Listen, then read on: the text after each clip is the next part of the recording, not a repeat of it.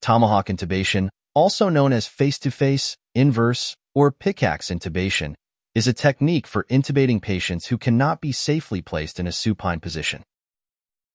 It involves intubating the patient from the front while they are seated upright, making it ideal for patients with pulmonary edema, obesity, low oxygen saturation, or dynamic airway obstruction.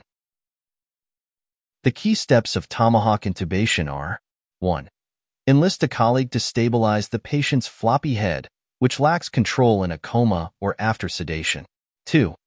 Hold the laryngoscope in your right hand to avoid crossing your arms. 3. Manipulate the scope with your right hand while passing the tube with your left hand. 4. A video laryngoscope may be used for better visualization. 5. Position the patient's head slightly lower than your own to better control the endotracheal tube as you pass it through the vocal cords. 6. A bougie can be used to facilitate the insertion of the endotracheal tube into the trachea.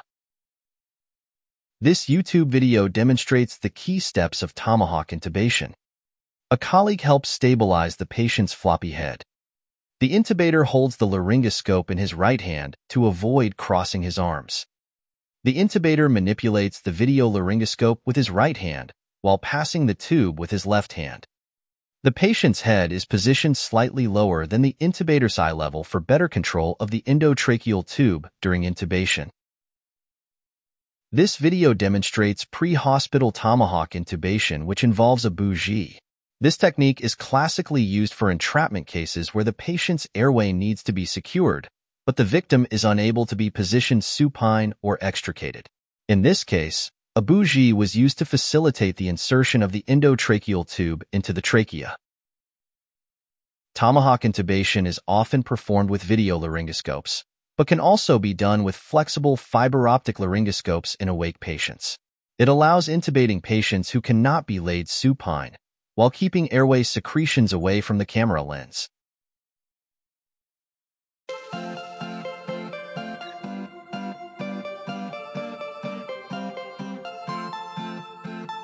Thank you for watching.